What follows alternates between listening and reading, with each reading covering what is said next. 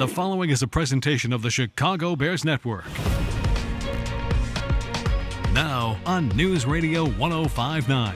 This is a special edition of the Bears Coaches Show with Bears head coach Matt Eberflus, general manager Ryan Poles, team president Ted Phillips, and chairman George McCaskey. The Bears Coaches Show is sponsored by Advocate Healthcare and Athletico Physical Therapy. Now, from Hallis Hall, here's the voice of the Bears, WBBM's Jeff Joniak. All right, thank you very much, and a pleasant good evening, everybody. Yeah, we've got people in the house. That's right. Love it. It's been a minute now, right? A couple years ago, was the last time on this annual Labor Day show where you finally got an invite, George. You always tell me you never you got the actual show tonight. I'm so excited to be here.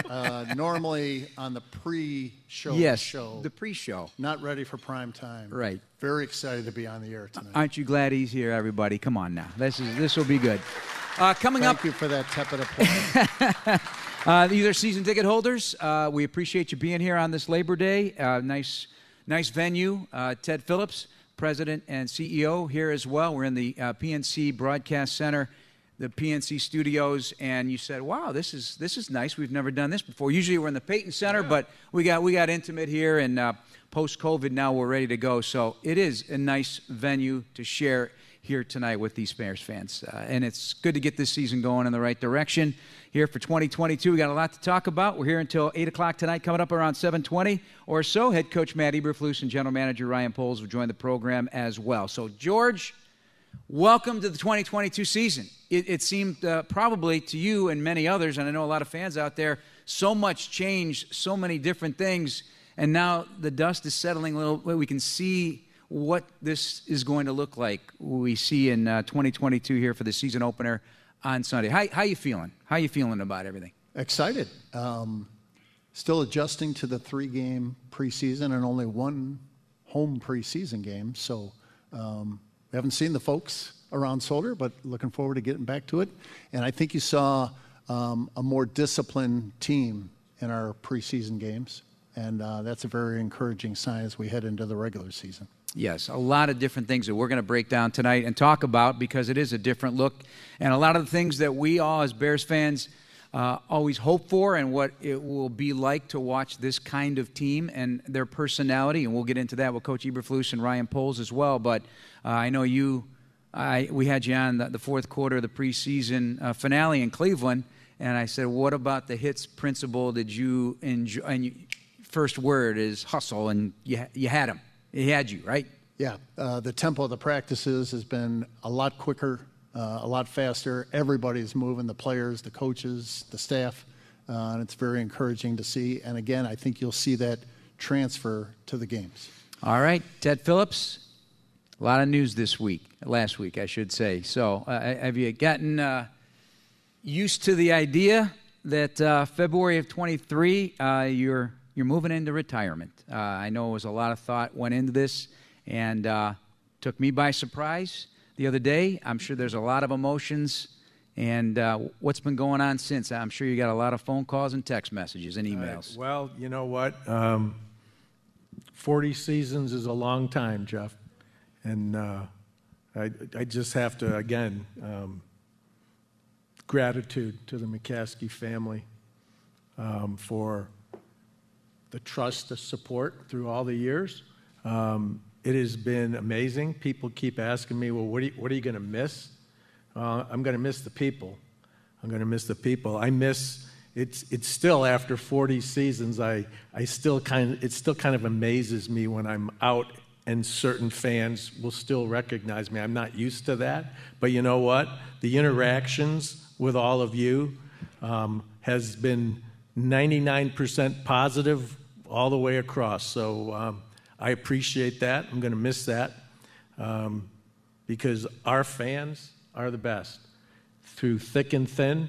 And at this time of the year especially, right, we're all excited. We're all excited about the season, the changes, and that's going to be hard to get used to missing. But it's time for me, and I know that we have a lot of great staff, and we have the ability to find someone that's going to lead us into the future, that's going to do it in the right way and continue with the values of the club and know what it's like to be a Bear with humility and great innovation and foresight. So we're gonna find the right person to take over. You mentioned 40 years, and you mentioned the people that recognize you to this day that you met maybe many years ago.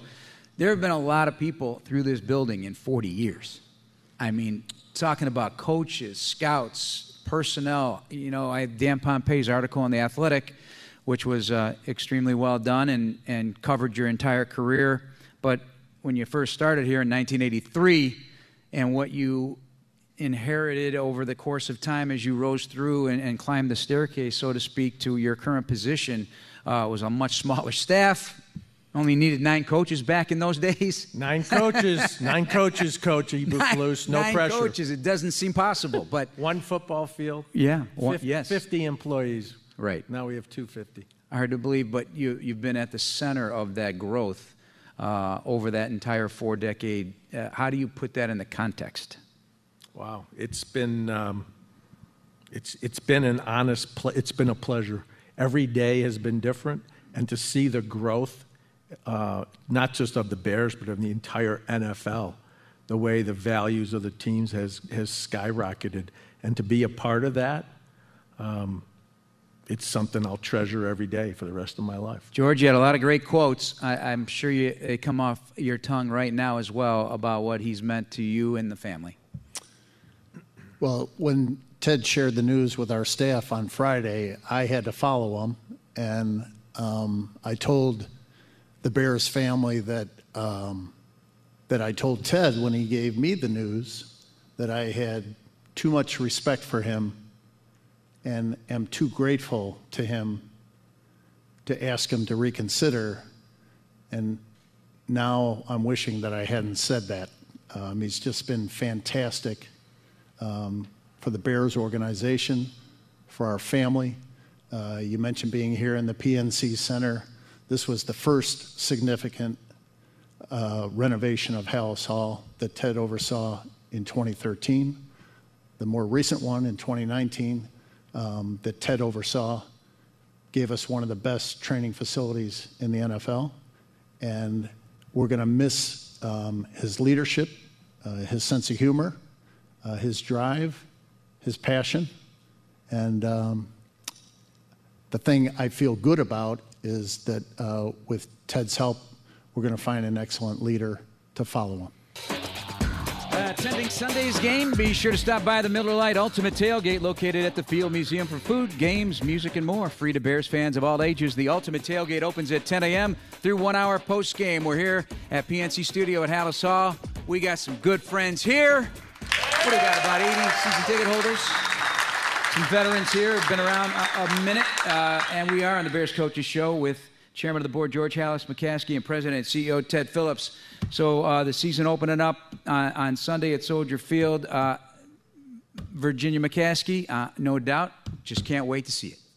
Yeah, she gets excited about every season. She gets excited about every game. I'm sure she's listening tonight and will be sending me a critique of your performance, Jeff.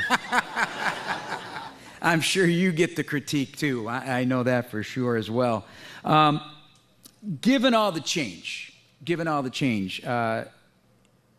it's almost like tearing down a house and rebuilding it in 7 months, because there's so many new players, so many personnel, so much going on, and then Ted's decision, and then everything else that we're looking at here as well with the potential purchase of a Arlington Park that could become a new stadium for Chicago. Is this hard to put into context for you, even as the chairman of the board, because a lot's going on at once? Yeah, a lot is going on. When you have Ryan on, he might dispute the use of your rebuilding the house analogy, but I'll leave that to him. But there is a sense of excitement. There's a lot of change in the air, but a lot of it can be really positive if we do it the right way. What have you seen so far that you like in the decisions you made to bring Matt and Ryan aboard?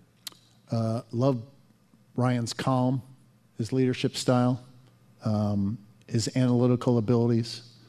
Love Matt's intelligence, what Ryan describes as Matt's emotional intelligence. It looks like he's been a student of the game all that time that he was an assistant coach and thinking about what he would do and how he would do it when he got the opportunity to be a head coach in the NFL.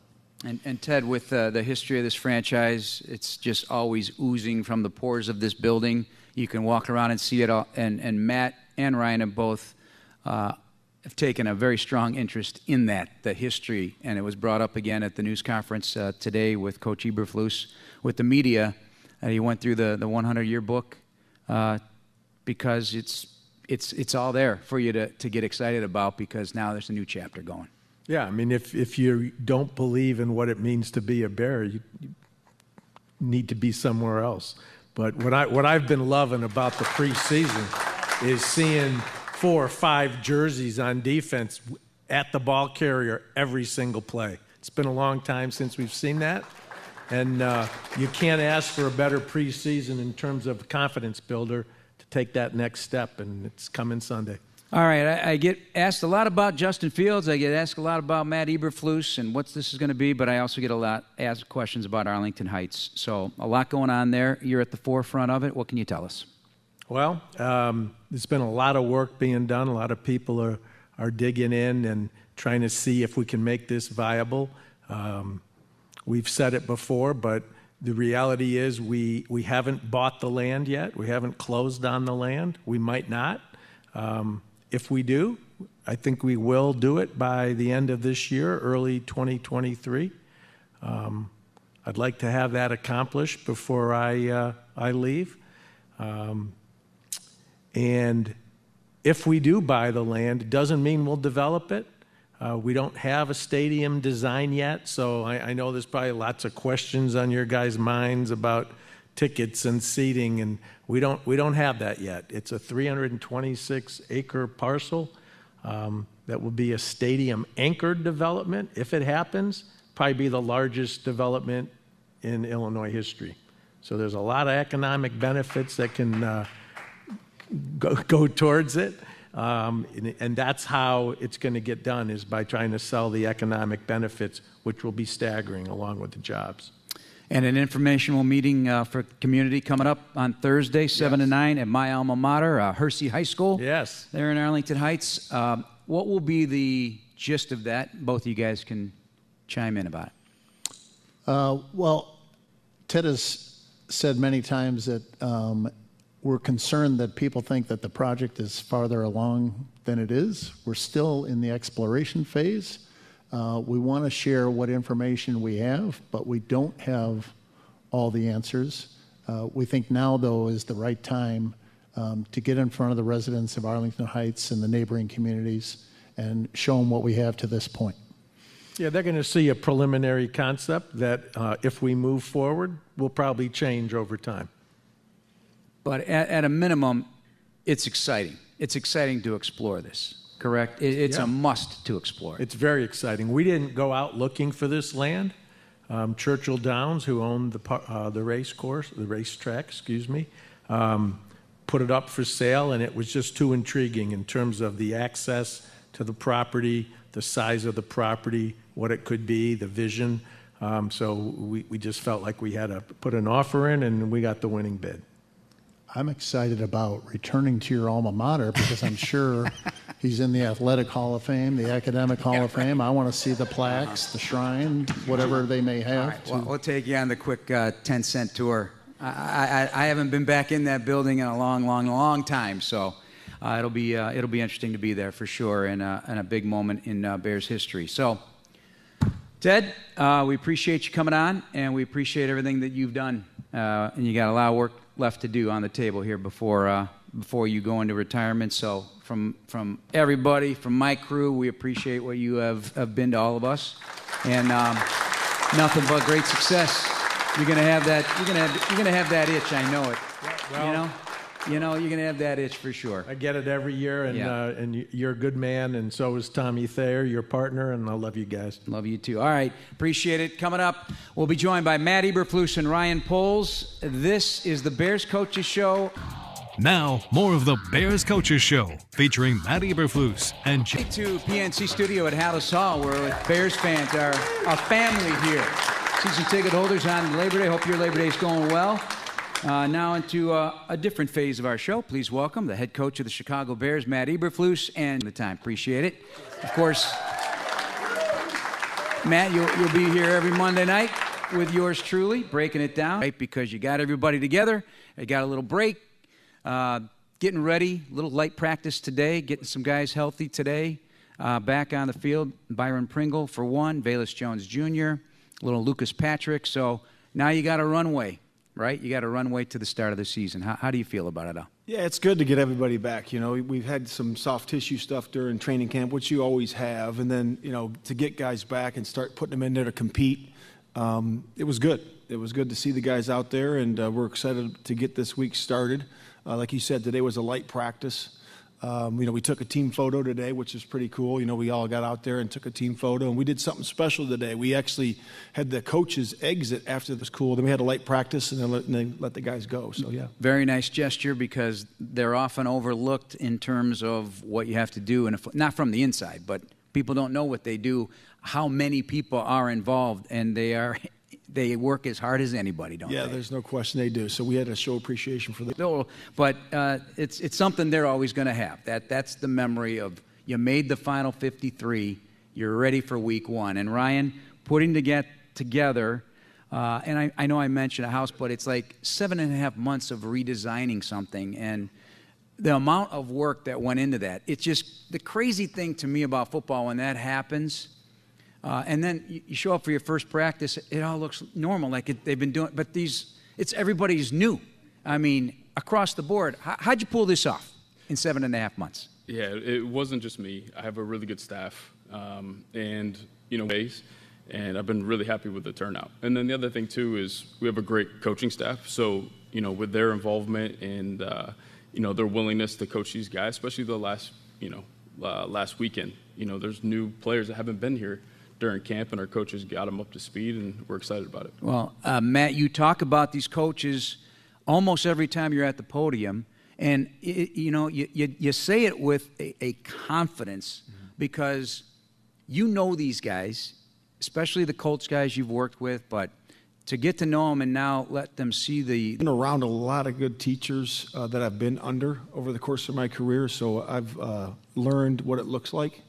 And for me to talk to these guys when we, hired them, it's about developing and teaching the players to become better players. And people always say that, I was a college coach for 18 years, and they say, well, you can't, the pros are where they are. I disagree 100% with it. And all those coaches believe that, and they're just teachers first, and then coaches, and then building relationships, I think, is really important so we can challenge those guys. Ryan, you must have been around people, and Matt, yourself as well. There are some coaches that, okay, you're going to give me some rookies, but I don't know. I just don't have that faith. This gentleman believes in young players. Yeah. You have 15 rookies on this roster. It's a league high. Yep. The average age is just over 25, nearly, not quite 26 years of age. Dragons make sure that we're teaching them, they're getting their bodies right, and they can play fast and learn our system. So to have coaches like we do is really good. And in turn, these young players, there's some innocence there when they're so young. I'm going to get this opportunity. You're not just relegated to the practice squad for the first player, a better mentally ready player. Yeah, I think that's a good point. You really want to just keep developing everybody on the roster. So it doesn't matter if you're slated as a starter and then you're also slated as a backup, because at some point during the course of the season, everybody's going to play, and you have to be ready to play. So you got to be able to step in to that role and put a winning performance out there. And that's why we do that. So we always want to develop everybody on our roster, from the first guy to the 69th guy. We want to develop them, because you never know. This special edition of the Bears Coaches Show with Matt Eberflus and General Manager Ryan Poles is sponsored by Verizon, Bet Rivers, and Miller Lite. Once again, the voice of the Bears, WBBM's Jeff Joniak. Great seats available to see your Chicago Bears this season at Soldier Field. Get your tickets at chicagobears.com/tickets. With Ryan Poles, Bears general manager, and head coach Matt Eberflus, I'm Jeff Joniak. We have Bears fans here enjoying the show on their holiday weekend. That's right, getting ready for the 49ers. Ryan, the other day, your face lit up. You said, I love that dude. That comment about your affinity for the man sitting next to you right here, Matt Eberflus, is resonating. And what have you come to learn about all aspects of what he brings to the table now that you've gotten to know him very well? Yeah, the leadership part stands out. I mean, when he's in front of the room, and that's the one thing you don't know, in the interview process. But when he gets in front of the room, everyone's locked in, and he's passionate about what he does. And he has everyone's attention. And they're locked in. By the time you're done with the team meeting, you want to go play football immediately after. So it's effective too. So the other thing too is just detail. There's a lot that goes behind the scenes just in terms of the schedule to move everybody around, the coaching staff, the players, and everything's been on point and it's been running really smooth. You would think he was a head coach for a really long time. So it's been awesome. In turn, what have you learned and what have you come to appreciate about the new general manager? Yeah, I would say, and I tell him all the time, is that the number one job of a GM is to pick players that really can play. And he does a great job with that. Him and I have the same vision with the type of players we covet, and he's got a great eye. I'm not talking about a good eye, a great eye for talent. And it takes a special eye to be able to see those guys and pick those guys, in the later rounds. Like Braxton Jones, like different players like that, and he's going to continue to do that. And that's not only the draft; that's free agency, and that's picking guys and claiming guys, and so I would just say that what a tremendous eye for talent. Well, just 6 claims last week, guys that are going to figure in to the future of the Chicago Bears, hopefully, and that's not a simple process either. And you and I spoke the other day; it's almost like a new draft, but it's a limited window, and you gotta put in the time. But, you were looking for the traits, obviously, but you were looking for plays. Are these guys playmakers? And do they fit what a Bear looks like now? And you believe you found a few more. Yeah, we're excited. And, again, it goes back to my staff and the process that we have. Shoot, that night we put hours. We were until about 1 in the morning, watching tape. And we had a board set up, and it was very similar to the draft, except you have 24 hours to get it done. So it's something I learned in my past, and it's part of our philosophy. And I actually look forward to it. It's a treasure hunt to look for guys that play our style and can help us win games. Do you get so intoxicated with the exercise that you maybe even wanted more? Yeah. And you had to say, always. Hey, we got to calm it down here for a second. We got to calm it down. So now you guys. Well, it seems to me you were meant for this period. You were meant for this team, this city, this style, and I'm saying that to you. I mean, I really believe that. And you're just so humbly confident about what you want this to be, their standard. You throw that word around a lot. Mm-hmm. But now do we close our eyes and know exactly what a Bear looks like? Well, I would say this, is that, you have to be on top of that because, as soon as you look away, the standards slip. And you have to make sure that you're on top of that every single day and every single rep because the standard is high and you have to uphold the standard. And what's been great is that we've had such great buy-in by the players. The players have really taken a hold of this about playing hard, playing smart, doing things the right way, playing an aggressive style, but doing it the right way, the smart way. And they just taken and ran with it, and that's great. But it's also the leader's job, and I mean coaches and players, to uphold that standard, and that's a day-to-day process, and you can't ever let that go. And so, as soon as you relax and say, hey, we're not looking at that anymore, you got to look at it every single day. Have you personally ever burned yourself by taking your eye off along your way? I've learned that over the course of time, where you take your eye off something for a minute and there it is. It shows up, and you got to just go back to the basics, go back to the beginning and reset. And that happens, because our standard is so high. There's going to be a little bit of slippage sometimes, but we got to just rein it in and just keep going forward. And the Bears match up with the 49ers, brought to you by Miller Lite, official beer partner of your Chicago Bears. It's Miller time, Bears fans. Jeff Joniak along with coach and GM Here at Hallis Hall at PNC Studio, we got Bears fans in here, season ticket holders, ready to let it rip. How loud are you going to be on Sunday? All right. Can't wait. And, you know, we expect that from the home fans on Sunday, so I guess it would be a good time to say, what do you need? What do you need from the fans on Sunday? Well, you know, it's always, you know, it's an exciting time for the city, and it's an exciting time for the Bears, and we're going to be ready to go, and we want our fans to be ready to go too. So you guys know football. You guys have been watching it a long time. You know when to be loud, and just be as loud as you can in those critical moments for us on Sunday. So I appreciate that. Ryan, as it's currently constituted, and you've said many times, you're on this hunger to keep finding guys that if somebody's better out there and fit, you're going to go get them. How do you feel about what you have for week one? Yeah, I feel good, and I'm excited to see them perform. You know, you have this checklist of things that you look for. You have, you know, off-season programs, OTAs, and then you can't wait to get the pads on. You get the pads on, and you see how physical they are. Can they hold up to that? And then you get some preseason games. So now we finally get the lights to turn on. This is real football. It turns up a couple notches, and I'm excited to see the guys perform. I think they're going to surprise some people. They keep telling us that, too. Yeah. Any number of them. Hey, we're going to surprise people. This being overlooked and the record predictions and all this stuff that comes with, you know, football. That's part of it, I guess. The fandom of it is so intense. The analysis is so intense. But you've got these guys believing, or maybe they just believe in themselves by virtue of, you know, there's a lot of guys on this roster that have been marginalized their whole life, and you're looking for those guys because they're hungry. The newest guy, Amir Marset Smith, I hope I got it right, today, you know, are you upset the Vikings let you go? Yes, I have a chip on. They're not. I mean, sometimes it sounds cliche, but I think you got a lot of guys that feel they're backed into a corner a little bit. Do you sense that? Yeah, I mean, the guys, I think, have come together because of the experience they just went through. You know, they've had off-season program, and then they go through training camp, and as you guys know, that it's not easy. You know, and I think that when you have a training camp like we did, I think it brings guys closer because they go through something that's difficult, and now they understand what the standard is, and they started to see that pay off, and they started to see it, come to light. And they can see it, say, wow, this is something good happening here. So I believe that the guys are getting closer and closer, and the team chemistry is getting better and better. And it's all going to come down to Wednesday's practice. You know, we're going to have a great Wednesday's practice. That's when we have pads on.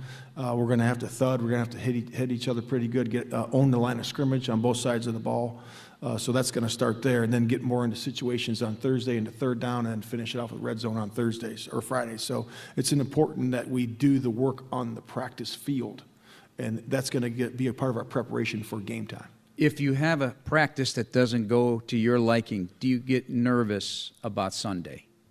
Well, you know, nothing's ever perfect. You know, so you always look at corrections, and you will get those after practice. And if something's there, we'll have to work on the next day. We'll do that. So, you know, it's always that's your job as a coach and a leader. You just got to make the corrections and move forward and go to the next day. Ryan, Justin Fields is a legit national story right now. Everybody's like coming around, taking another look at what they've seen, I believe, because of that preseason finale.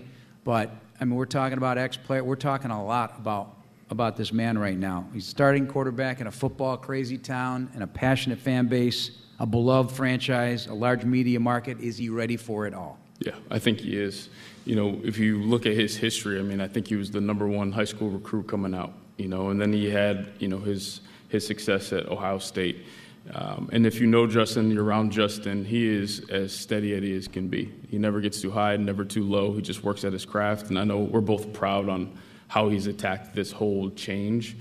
They've thrown a lot at him, and he just keeps answering. He gets better, and he just chips away, and he's ready to go. So. And he mentioned this. He wants to be coached hard. An interview recently, and Luke Getsy, I don't watch, and I can't see exactly what goes on in that room, obviously, but I get the sense he coaches him hard. Is that what Luke is doing? Well, he's just like all the rest of the coaches. He's a teacher, you know. So he's built the relationship like the rest of the coaches to have the ability to challenge, you know. So you want to be able to challenge the guys as a coach, and you challenge them to get better and give them the understanding of what they're doing and why they're doing it. And then they understand, hey, it's going to help us win. And that's an important piece to it. But you have to build the relationship first before you can challenge. And those guys got a tight relationship, as Joniak does, and the rest of those quarterbacks in that room. That's a really good room. All right. Your decision to go into the quarterback meetings, was this something that you felt you were going to do? Or, how did that all come about? I don't know that a lot of coaches do that. No, I think it's important for the head coach to be in there because your quarterback has to know that your head coach has his back. And I think that he understands that the whole football team has his back, the head coach has his back, and we're all in there to make sure that everything goes right as a football team and how he fits into that football team. So it's an important piece to it. Are you finding that as a first-time head coach, this is almost a silly question because you are so organized and you are on it, but is there enough time in a day? Yeah. Oh, yeah, there's enough time. If you're organized, there's enough time. The day goes fast. There's only so many minutes in a day, but it goes quick. But you have to be on top of what you want to get done in that day. All right. I need to consult you for ideas on how I can fit everything in one day as well. The Bears Coaches Show continues exclusively on the home of the Bears, 105.9 WBBM. Welcome back to PNC Studio at Hallis Hall. Jeff Joniak along with head coach Matt Eberflus and general manager Ryan Poles. Bears fans have been great tonight. Appreciate you guys. See you at Soldier Field. And we'll talk to you on the radio. Our pregame at 9, kickoff at noon with the entire crew, Ron, Jim, and Jay, myself and Tom, and our esteemed broadcast crew. It's also time to look ahead. Brought to you by Bet Rivers, the official sports book partner of the Bears. The Bears will kick off a new season and a new era Sunday at noon when they welcome Trey Lance and the 49ers to Soldier Field. I say Trey Lance, you say what, Matt Eberflus? Yeah, I say that, we got a chance to watch him play last year. He started in the Arizona game, kind of middle of the season there. And the team I was with last year played them right after that. And he didn't play in the game that we played against. But so we got a chance to look at him. And he's a tremendous athlete and a tremendous talent. He gives you a lot of problems because he can run the football, and he's a lot to handle. So we're going to have our challenge ahead of us for our defense, and we're excited about that challenge. And so is Deebo Samuel. I know you faced him in that game against the Colts, and he was here October 31st and had himself a game as well. Just a unique kind of football player, and you want to bring him down when if he's going to catch it. Make sure you didn't get the yak. And that's why they're like I think number 1 or 2 team in the NFL with yak yards last year, and Deebo's a big part of that, and Kittle's a big part of that. So, they're obviously very strong with running the ball, and they're taught the right way. So we're going to have our challenge in front of us on defense. All right, Ryan, what is the best story to come out of the preseason, in your opinion? I think it's, our roster coming together.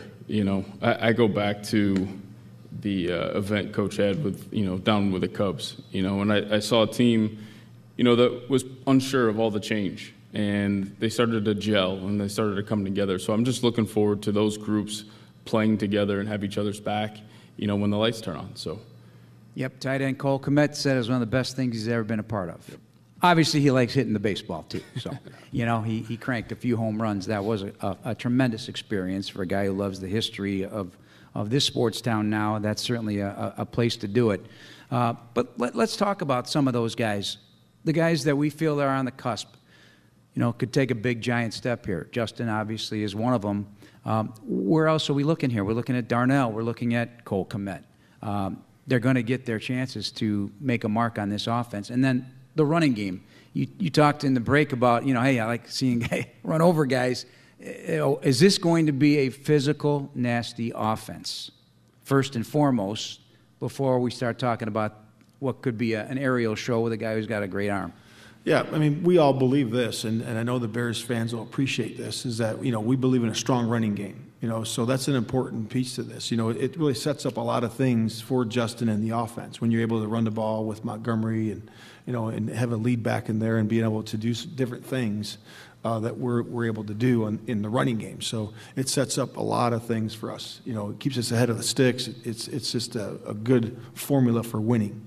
So we believe in that strong running game. I loved your answer last week when people are talking about, what's around, okay? There's a lot of young players ready to get an opportunity to develop, and you, as the general manager, have to be pragmatic in your approach. You're building an entire roster. Yeah. And is that always in the back of your mind? Because you could pull the trigger on many different things if you so choose. Yeah, there's a level of patience, and, we want to do things the right way. And right now, the way we've done it was, through the draft and as well as through claims and free agency. So it's coming together, but there is a level of patience you got to have to do it the right way so that you can sustain it over a long period of time. Offensive line loaded with young guys at this point. It's one of your wheelhouse positions. You played it, obviously. You wore the uniform here in 2008 when you came in as a rookie, undrafted. Do you feel your eye is sharp and you know what you want at the offensive line? Absolutely, and it's coming together. I've been really impressed with, Braxton Jones coming in and developing so fast. And, he's been hungry since he came in. He wanted more and more knowledge. He's spent time with Chris Morgan, and he does extra. And he just continues to get better every single day. So that group's coming together nicely. I approached a couple of writers in the locker room today, open locker room. We're back in the locker room. It's kind of strange. Some of these players have never had microphones in their face because of COVID, but it's great to get to know the guys in a different way. But I said, hey, you're not believing that the takeaways are going to happen. Lovey said it was going to, this system, it's going to happen. And it's about creating the opportunity to get the takeaway. Yeah, there's a level of luck involved too, but the passion and the unbelievable attention to that detail, do you truly believe it's going to create what you believe will happen? Yeah, and I think there is a little bit of luck, but it's not that much because you have to create those opportunities. And you create the fumble by doing strip attempts. And that's on every play. So we want to make sure we're doing that every single play. And then you create the recovery by hustling to the ball. So if there's no hesitation when you hustle to the ball, you will be there when the ball comes out. And if you expect it to be there, it will be. And we have to do a great job of technique, of how we recover those fumbles when they're in close quarters and when they're on the open field. So we practice all those things. We practice how we return the ball. So it's something we're very fanatical about and something we pay attention to every single day. That's the fumble part. How about now the pass that gets tipped in the middle of the field? Because as long as everybody's running to the ball with their hair on fire, this for example, looks to me like a golden opportunity for an Eddie Jackson, for Jaquan Brisker, Kyler Gordon, these guys, get Jalen Johnson to get the ball in their hands. They're all talking that way in the locker room too, so you got them thinking feverishly about this. Yeah, and really when we play the style we do, we play more zone than most people, so we have a lot of set of eyes on the ball, and so when the ball does get tipped or thrown in your area, we're able to break on it and have a chance. All right, we have less than a minute. Final message to the fans from Ryan Poles and Matt Eberflus about what we're going to expect here in 22. Yeah, we're excited. I think our future's bright, and I'm ready to get this thing kicked off down at Soldier Field and see how live these guys can get. Give them a sample. Come on.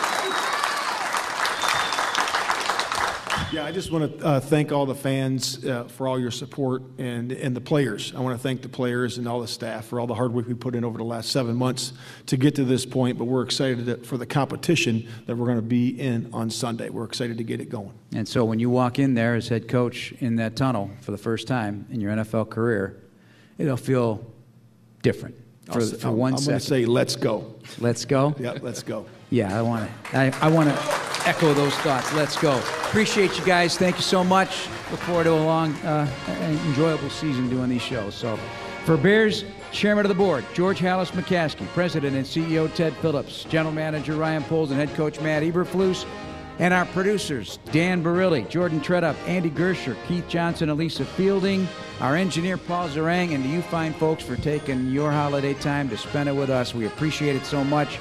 Give yourselves a hand. Thank you to our loyal season ticket holders and sponsors for your continued support of Bears football. We'll be talking to you on the radio Sunday at 9 a.m., kickoff at noon. Ron Gleason, Jim Schwantz, Jay Hilger, my broadcast partner, Tom Thayer for the noon kickoff. Good night, everybody. This is News Radio 105.9 WBBM.